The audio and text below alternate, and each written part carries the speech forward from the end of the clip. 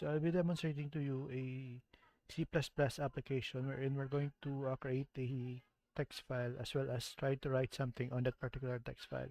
So this is where this particular directory is where I have been storing all of my C++ files. Okay, so as you've noticed from the very beginning of our C++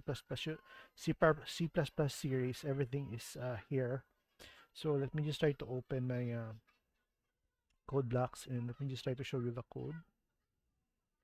Okay, so this is actually a lesson underscore 7. So we have added include ofstream ofstream file. This is the file name of our text file. So file is I wrote this file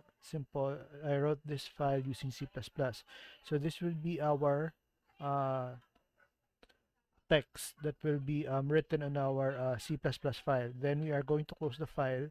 Then we'll just give a simple prompt to our user that the file is currently closing.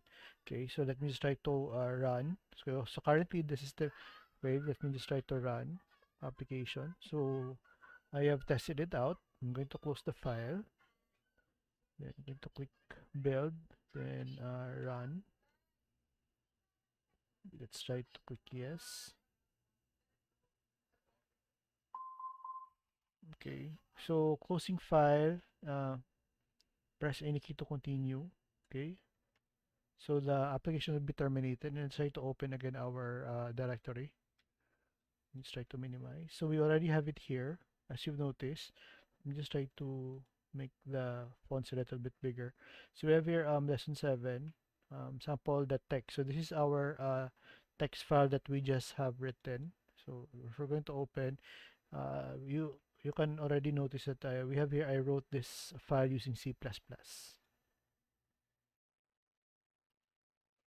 If you find the contents of this blog useful or interesting, don't hesitate to hit the subscribe button. And if you wanted to be notified every time a new video is uploaded, don't forget to hit the bell notification button. Thanks.